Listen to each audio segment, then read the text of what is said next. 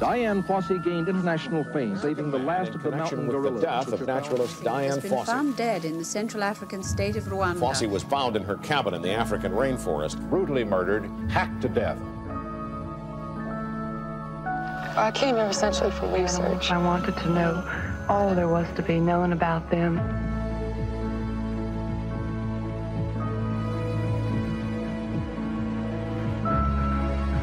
Dian knows their personalities, their habits, and is learning how they communicate. Many who knew her saw a darker side and felt she had become obsessed with saving the gorillas. It was something I just felt compelled to do. I had to do it. I can't explain it. Even if the police do solve her murder, another mystery will remain, the mystery of her life.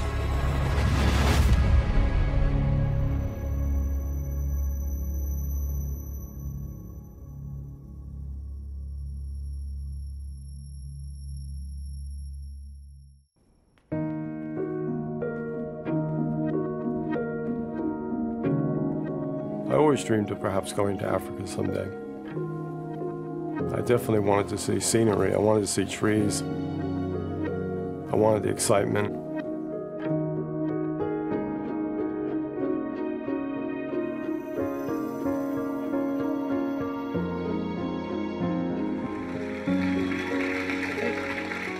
I think you're going to find this discussion fascinating. Anybody who wanted to study mountain gorillas, Dian Fossey was the person you wanted to contact. She was famous. Would you welcome, please, Dian Fossey. What prompted you to go and choose this particular area of animals? It was something I just felt compelled to do. I had to do it. I can't explain it very dramatically. It was something I knew. There were animals to be learned about, and there weren't very many gorillas left in the world. Yeah. There certainly are very few now. The only place you could go if you wanted to study gorillas was Geographic Research Center in Rwanda. I was probably about 4 or 5 when I first saw the gorillas at the Museum of Natural History in New York City. I felt like the exhibit was alive. And I felt like I was stepping into a world of nature, and it fascinated me. It just overwhelmed me with excitement. At that point, I realized that I want to see them someday. And then 30 years later, here I was studying mountain gorillas with Dian Fossey.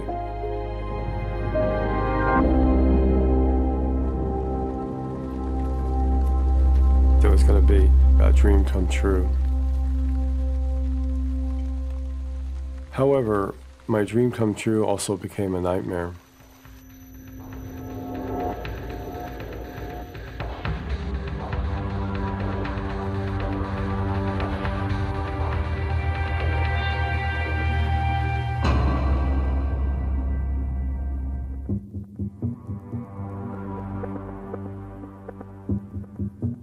It's so hard for me to talk about the story because of the emotional pain. When I went into the room, you had tables knocked over, papers everywhere.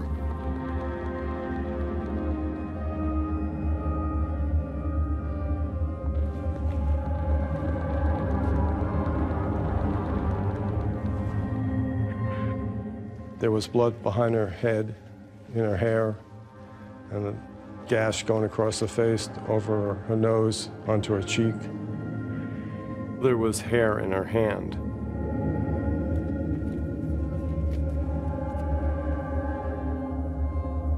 I couldn't believe what I was looking at. I couldn't believe that she was lying there like that.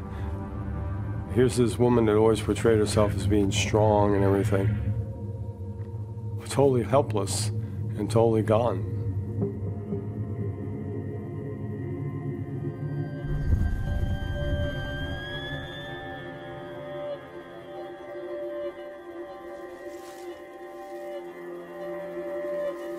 There are only 200 mountain gorillas left in the world, which is why I fight so hard for them.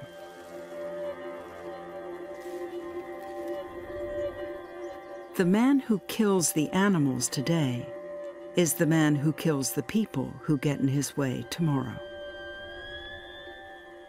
I saw her body myself.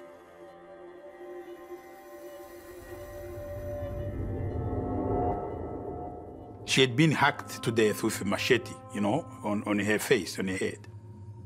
Her eyes were open, and I kept thinking she's alive, but she was not. It was really, it was very difficult.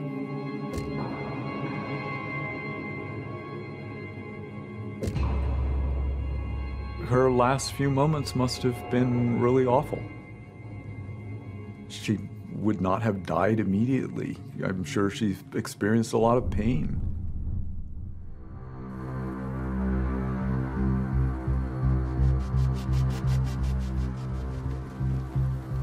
Wakica umuntu gutya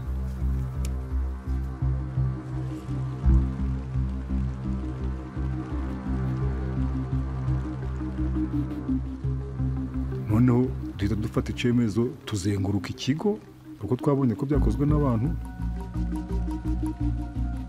Ibyo birenge nta nkweto, abo bantu nta nkweto bari bambaye, byari ibirenge bitagira inkweto. Wenda nk'umuzungu wamenyere kugenda n'inkweto we ntiyabishobora, ariko abirabura byo biroroshye rwose. Genda bakimara kugera hano twari bibiretse ibirenge, hariya mu nzira tukashyira uruziga kugira ngo tubereke ko hatagira abandi bantu bikandagira bakabisibya, ariko niba barabifotoye, niba barabihaye agaciro, gusa twe twabonaga batabyitayeho gusa. The clear implication is, these are the men who got into her house. I never heard anything about anyone trying to record solid evidence of this trail of footprints. Il n'y a eu aucune espèce de précaution de protéger la scène, absolument pas.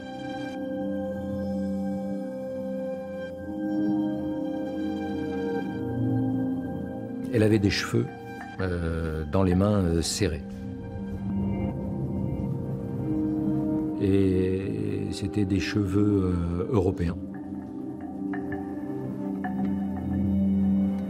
I thought to myself, well, you know, is that her hair, or is that maybe hair from the person or persons that attacked her? I took hair out of her right and left hand and put them in separate envelopes. And I cut hair off her head and put that in an envelope so it could be sent to the FBI. And the police did see me doing that. A world-renowned naturalist has been discovered murdered at her home in Africa. Friends speculated that Dian Fossey may have been murdered by poachers she had fought for the past 18 years. For the outside world, knowing, having read about Diane's struggle against the poachers, well, it was obvious it was the poachers what did it. But I don't think the evidence stacks up. I think it was much more planned and sophisticated than a thief or a poacher going in.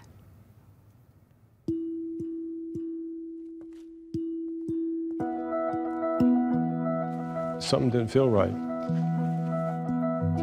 Everything that could possibly be broken was broken.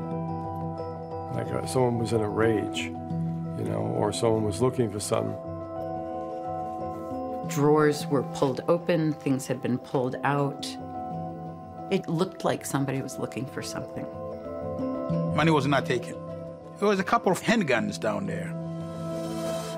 When you don't take the money, when you don't take the gun, when you don't take anything visible, to me, that's automatically exclude poachers being the people. It looks like a setup. It looks like it was done to just make believe that poachers have done that.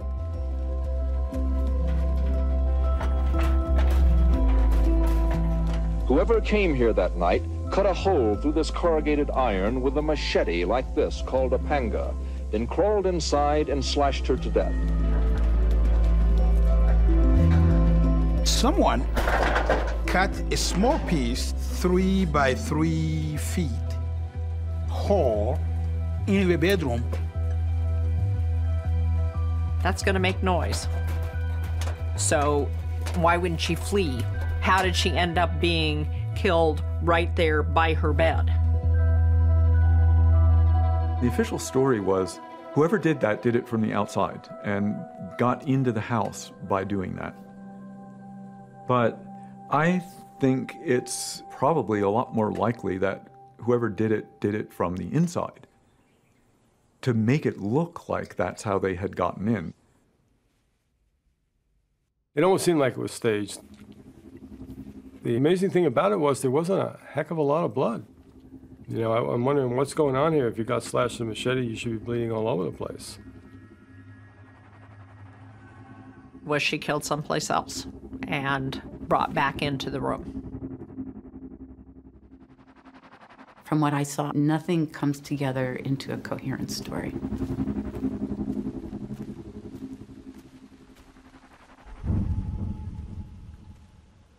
It may have been a killing that was ordered by someone.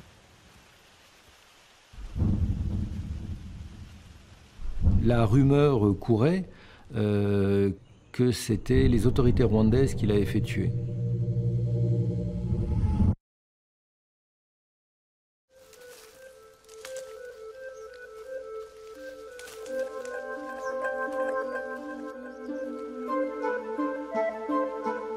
When contemplating the vast expanse of uninhabited, rugged, mountainous land surrounding me, I consider myself one of the world's most fortunate people.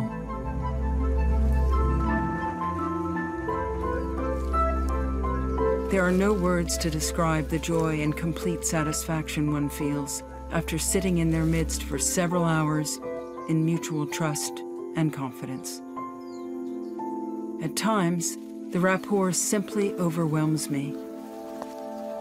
It is the only place that I belong.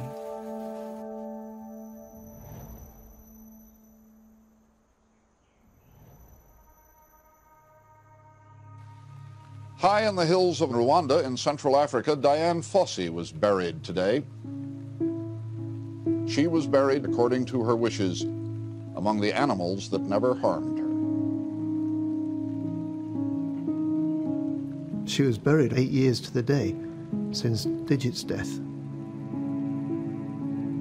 byaragaragaraga ko hari mbese umuyobozi wacu yabuze nk'umubyeyi wacu yabuze byaragaragaraga mu kigo. Whatever happened to her, she didn't deserve being brutally killed and stowed away in the ground.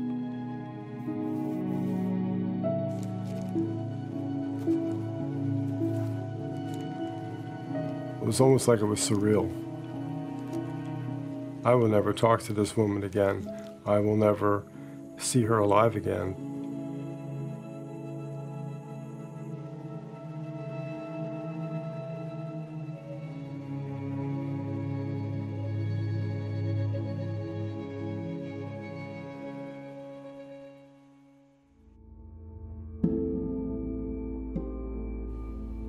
She was a prominent person, and she had been murdered in a brutal fashion. The Rwandans obviously were embarrassed that this crime had occurred and probably worried that it was going to bring negative publicity.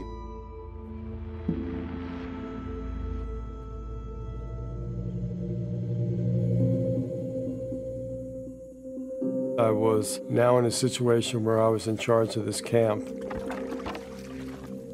Soon after the funeral, a day or two later, I got someone knocking on my door. It looked like he might be police or military. And he said, "I'm taking these guys down. I hope you understand." Polisi yaraje ye nta bintu byinshi barambajije ngo nitwa n'amazina yanjye gusa ngo mfite imyaka ingahe baranyihorera barandeka abandi twari turi kumwe bose barabajana. They took away several of the most important trackers to be interrogated. It clearly, as far as we could tell, was not staff who killed Dian. If you've had a job for nearly 20 years. Do you kill your boss and be out of work?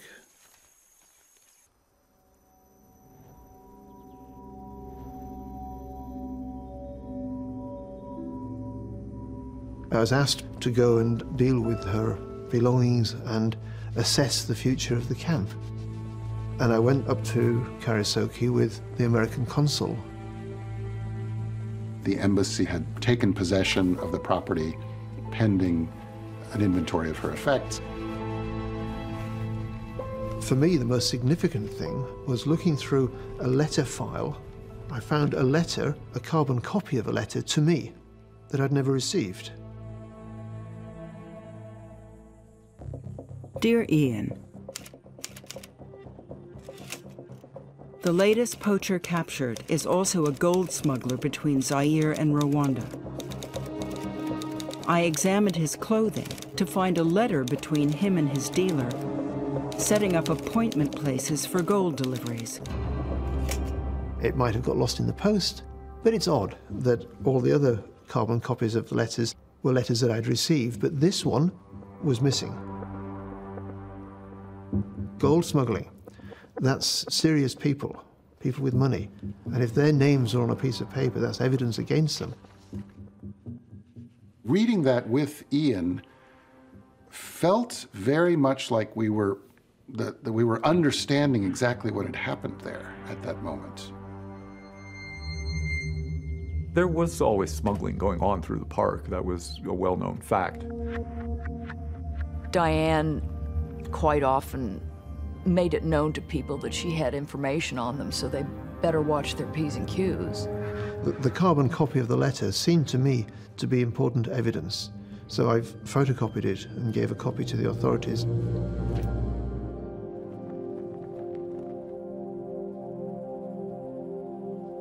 The day after I got back, there was a knock on the embassy door, and the police were there, and they said they would like the hair samples. So I divided them up. So they got half the hair samples, and I kept half the hair samples.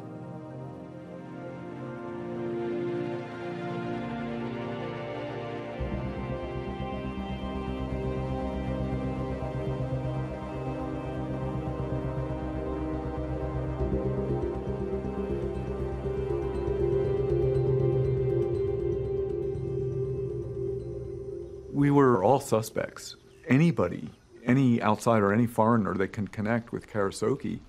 So we thought it's all kind of absurd, but it's not impossible that something bad could happen.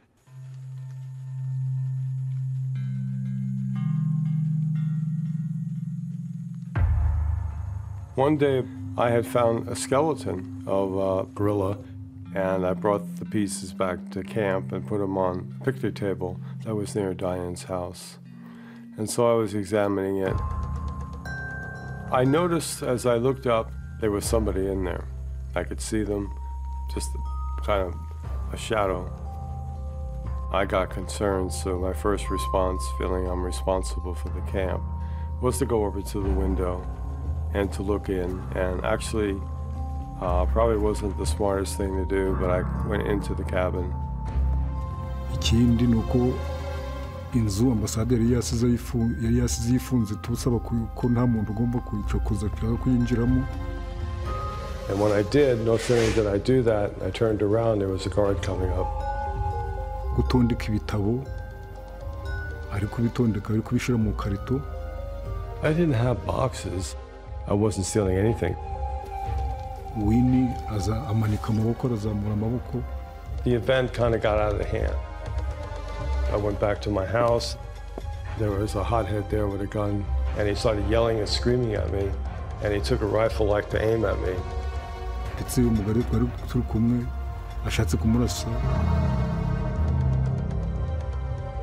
There was nothing for me to gain by going into the house. What did I need?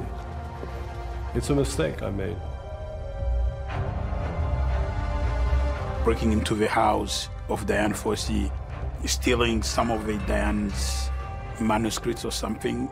If it's true and he did that and we have evidence, then I would be suspicious of Wayne. Next thing you know, I was accused of murder.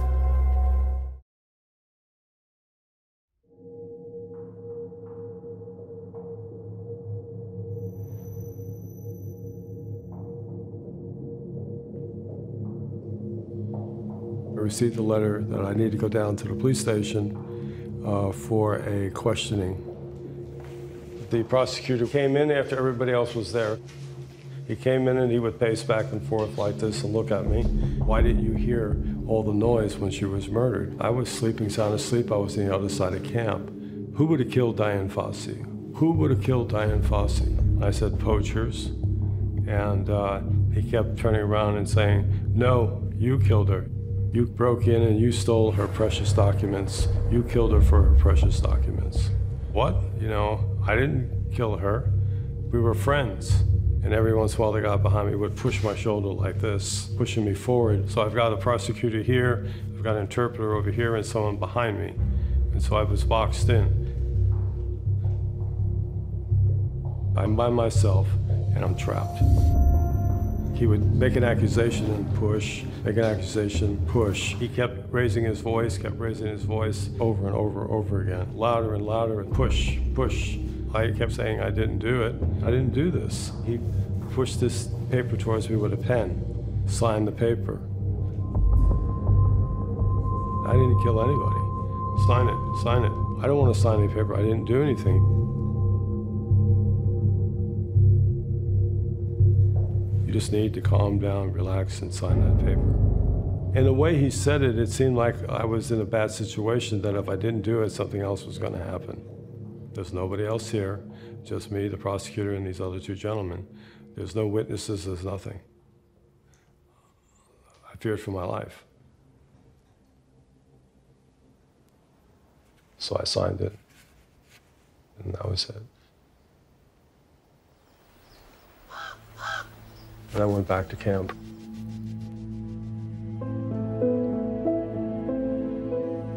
Months go by, and everything seemed to go back to normal. During the murder investigation, everyone who worked at Karasoke had been interrogated, but then they were released with the exception of Ralikana. He used to be one of the best tracker of Dian Fossey. He had quit Karasoke several times.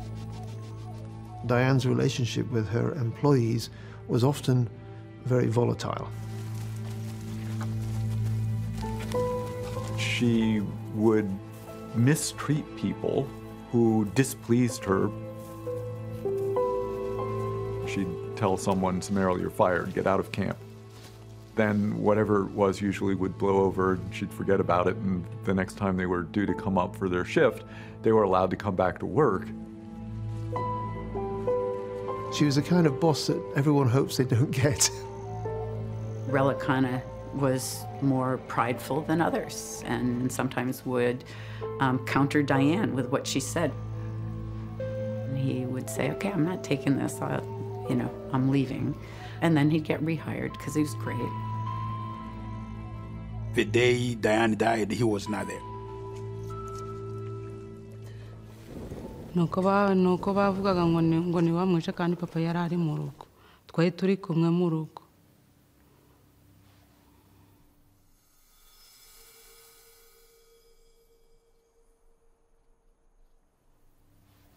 Baraje baramushikira batwara n'imyenda yakoranaga no mu rutoki n'amazizi byose baravuga ngo ni amaraso kandi ari amazizi y'ibitoki. He left, and it was his decision.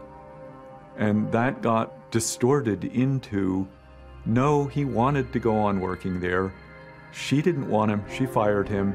That made him angry.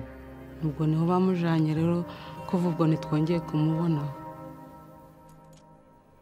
Our understanding was, at that time in the country, the way illegal acts were investigated was through interrogation, not through physical evidence.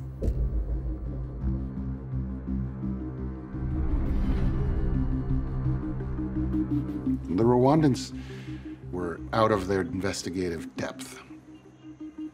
It was escalating in anxiety as an irritant between us.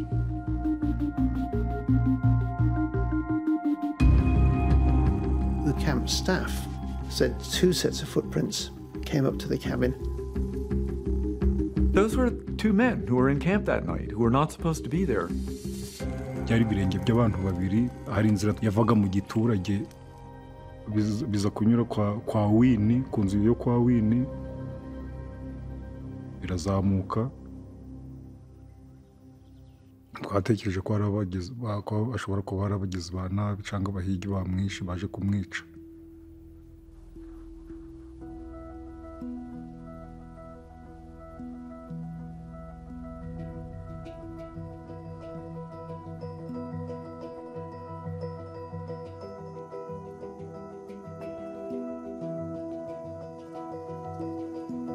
We began to get word in the embassy that that the investigation was coming to a conclusion. Good news, we found the culprit, we found the guilty party in the case of the Dian Fossey murder, and it is Wayne Maguire. The embassy just said they're charging me with the murder of Dian Fossey. And I have to admit, at that point, I kind of went blank. The authorities said Wayne and Ruela Khanna had conspired together to cook up a murder plot. It doesn't make sense. Wayne couldn't speak French, Kinyarwanda, or Kiswahili. Ruela Khanna couldn't speak English. The gentleman that was arrested, I never met him in my entire life, so I have no clue who he is. The best thing we could do for his safety and security was to get him out of the country. All of a sudden, the adrenaline started pumping, and my only concern was, how am I going to get out of this situation? I remember getting on the plane and was terrified. And I was in first class, that's all my mother could get for me. And I was in there with the World Bank people, and they had a champagne bottle about 4 feet high, and popping it and drinking champagne. And I'm sitting there terrified, like, am I going to get out of here? Anytime someone could just pull over and arrest me.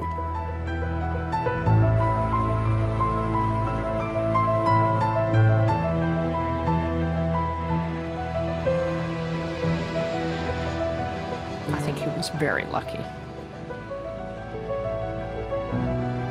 The hunt is on this morning for an American wildlife researcher, Wayne Maguire, as the prime suspect in the murder of naturalist Dian Fossey. Maguire left the country last month, his whereabouts unknown.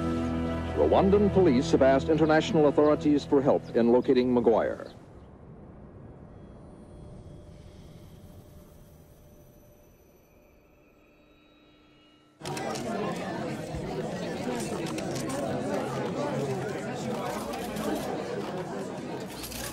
I want to respond to the outrageous charge of the Rwandan government that I murdered Dr. Dian Fossey. I had absolutely nothing to do with Dian's tragic death. She was my friend and one of my mentors. I had everything to lose and nothing to gain by her death. I am shocked and outraged at these false allegations. The Justice Department is free to question me at any time. The Rwandans had solved their problem.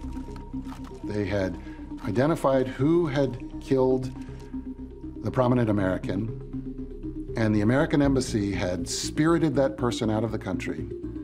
And so therefore the Rwandans had done their job.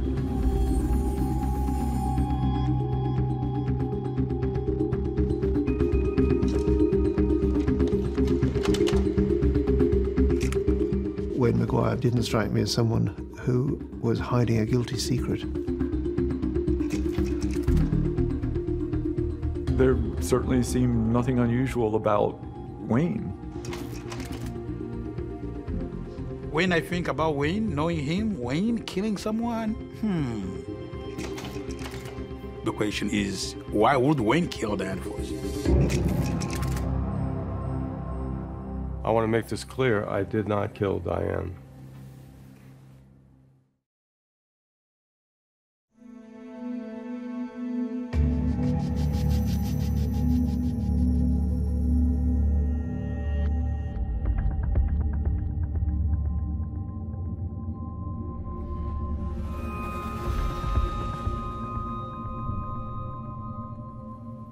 We heard that Ruela Khanna had died in prison, and the official story was that he had hung himself in his cell. They said that shows that he was guilty.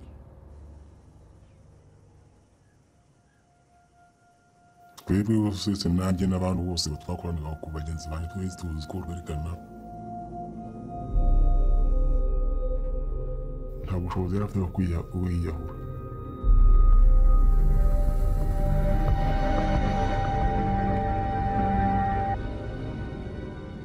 nsanga sinzi n'abandi bari bahari baje ku gashoka inyuma tubona bazanye umurambo babuzinze mu ntuza babuzinze mu bishima ibintu bimeze nk'ibintu bakwiye kuri butiza iwabo baraterura gutya barambikamo imbere rwa mugabo rwerekana arapfuye ahita amujyana.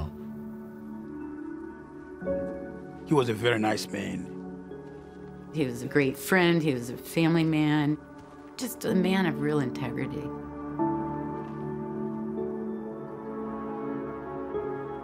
It was convenient to go after him and kill him. And it was terrible. iyo bamuduha wenda tugahamana muramo nta kibazo tuba dufite wenda niyo tumushingura bakaguduhereza.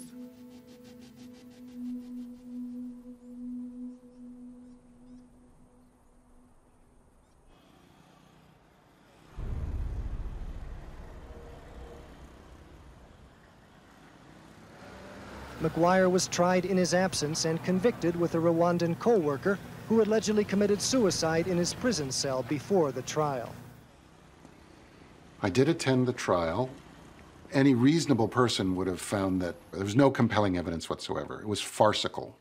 At the trial, no defense lawyer appeared for Maguire. No witnesses were called, no physical evidence was presented. The trial lasted 30 minutes. A judgment was rendered of guilty as charged, and a sentence of death was handed down for Wayne Maguire. I thought it was ridiculous, and it was wrong. They had no real evidence of his guilt, none whatsoever.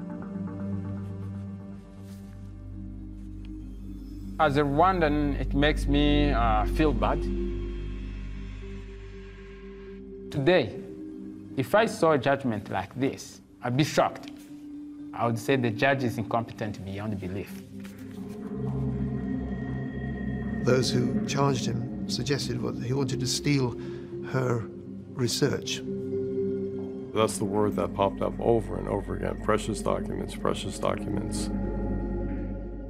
You had to be as out of touch as that government of Rwanda to think that you could kill the most famous person in a field, take their information, and publish it and become famous yourself.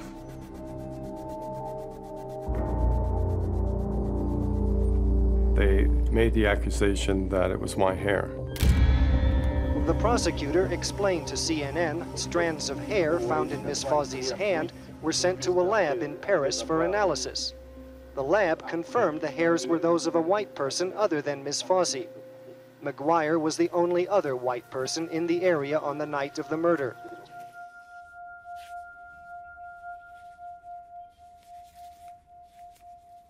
From reading the forensic report established in Paris, it is obvious that they did not take any samples from Wayne to compare it with the samples they found in the hands of the victim.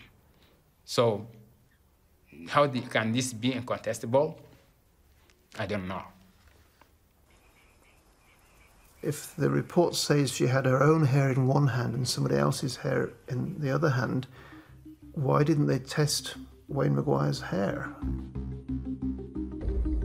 It could have been her hair because it was dark hair. She could have just reached up when she got hit and grabbed her own hair, which would be a logical reaction. I got back a very non-answer from the FBI. It was inconclusive as to whether or not the hair in her hands was the hair on her head. It wouldn't be conclusive proof either way. We know that the crime scene was contaminated by lots of people moving about. The Americans said to the Rwandans, you got to find out who did this. And so the Rwandans did. the Rwandan authorities either were truly incompetent or they didn't want to solve the crime. Ibyo birenge ntabwo ari bya Wayne. Wayne ntabwo yari kuvanamo inkweto ngo agendeshe ibirenge. Wayne Maguire and Ruolakana, in my view, were not the guilty culprits. I don't think you can draw any conclusions from the fact that the footprints went by Wayne's cabin. The path that's most likely to get you to Diane's cabin without being heard is the one that goes by Wayne's cabin. Diane's murder is still unsolved. I didn't believe the official story. It just seemed the Rwandan government was happy to have Wayne out of the country and Ruolakana dead, and the case could be closed. She had almost continuous difficulties with one or another element of the Rwandan government. She was becoming an obstacle. A thorn in their sides. She knew she had enemies.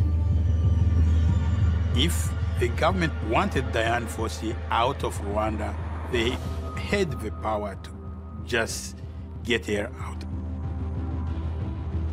I keep going back to the gold smuggling. I think someone in a high position suspected or knew that she had something on him and had her killed. They certainly could have found somebody around who would do it. Diane's letter suggests that she had uncovered an illegal gold smuggling ring and that someone in a position of authority was implicated in that. I think it's possible that an official could have had her killed because she knew things. Diane had signed a contract for a movie of her life. The film deal that she was negotiating for the book, Gorillas in the Mist. She talked about having evidence that she was going to disclose to the world.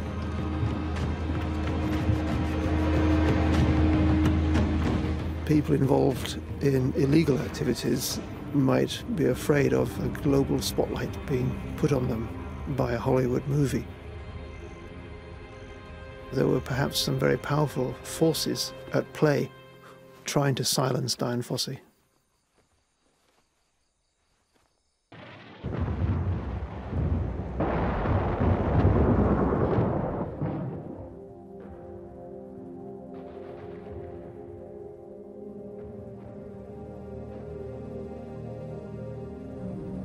Many people were massacred during the genocide. Others just fled the country. The entire court, the Ruhengeri court, was burnt down. Chances of getting any documentation, anything related to the trial is almost impossible. Whoever is responsible is either walking free or has perished in the wider bloodshed that Rwanda experienced in the 90s. I don't think we'll ever know. But I don't think that Diane would have objected to that as an ending for the script. Because she died a warrior. She would have written that.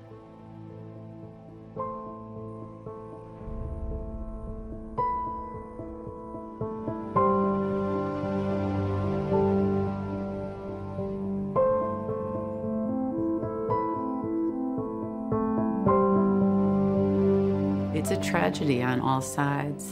Diane lost her life, Ruolakana lost his, and Wayne's life was hugely changed. Wayne had to change his career.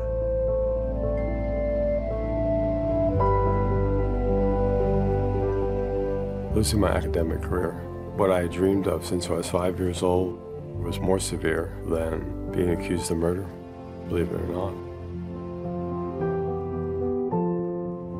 Obviously, the Rwanda of today is a different place, and there would be an expectation of a much more, I think, fair and modern judicial process.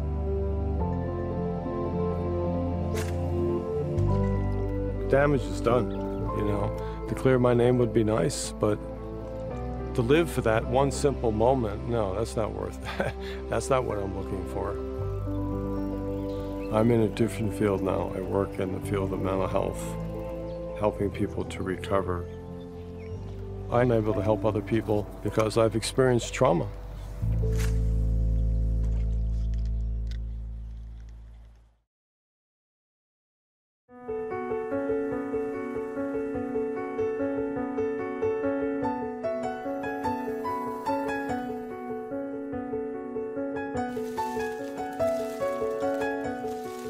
Dian's story was a story of courage. The gorillas are thriving. The numbers have doubled since the time of Dian Fossey.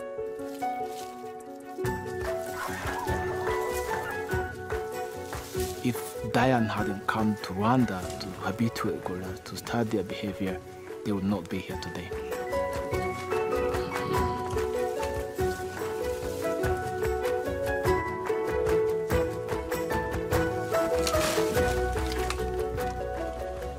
If anybody could say that they'd saved a species, I would think that Dian could. She undoubtedly turned the world's attention towards gorillas. She somehow got behind the big bluff bravado and found the real gorilla. It's that amazing meeting of another mind that happens to be in a non-human body that is the magic, and that's what Dian opened up to the world. You had to learn how to make gorilla sounds.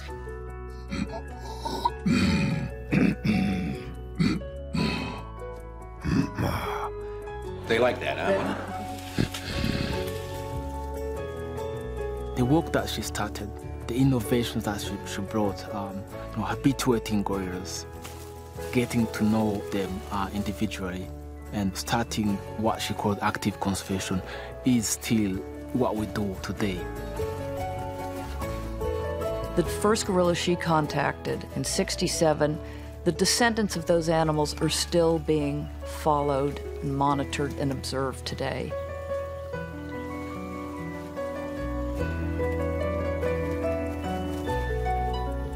Gorilla tourism went from being a potential threat to the gorillas to being an important part of the saving of the gorillas. Before she died, Dian, somewhat reluctantly, admitted publicly that the way it was being managed, gorilla tourism was changing things for good. It has taken huge effort from everyone, from the government, from the partners, working together to ensure that these animals are safe.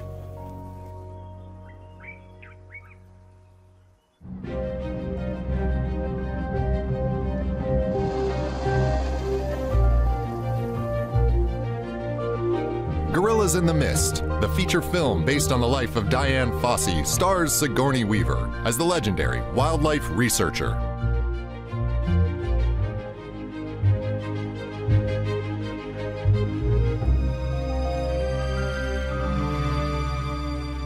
After I played Dian and spent so much time with the mountain gorillas in Rwanda, it was impossible for me to go back to the way I saw the world before. It was such a gift to me, actually, to be inside Dian's head. I think it was very frustrating to her that in the hierarchy of beings on the planet, animals were below humans, since I think in many ways she thought they were superior. She felt for a while like the only person who was concerned about saving them, and that was probably true to a certain extent. She knew the movie would help, and I think she would be so delighted and, let's not say hopeful, but optimistic about the gorillas' welfare at this point. And even though 880 still means that the gorillas are critically endangered, it's a lot better than 280, which it was when she died. It's such a shame that Dian hasn't lived to see mountain gorillas approaching 1,000. That is a conservation success story, which she would have really enjoyed.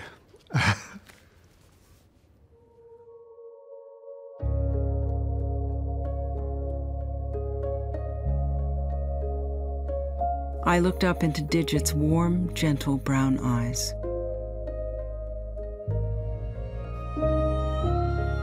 He stood pensively, gazing down at me before patting my head and plopping down by my side. I lay my head on Digit's lap, a position that provided welcome warmth.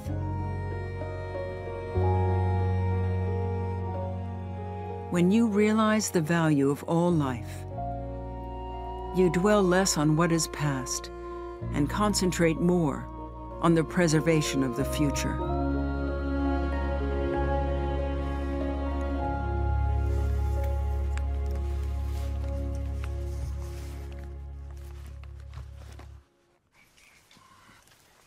They're healthy and thriving, and that is Dian's legacy.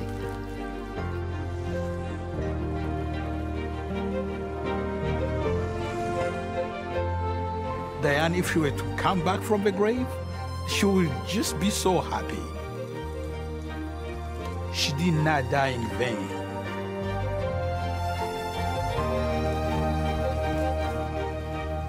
Her work is continuing, and it's going to continue.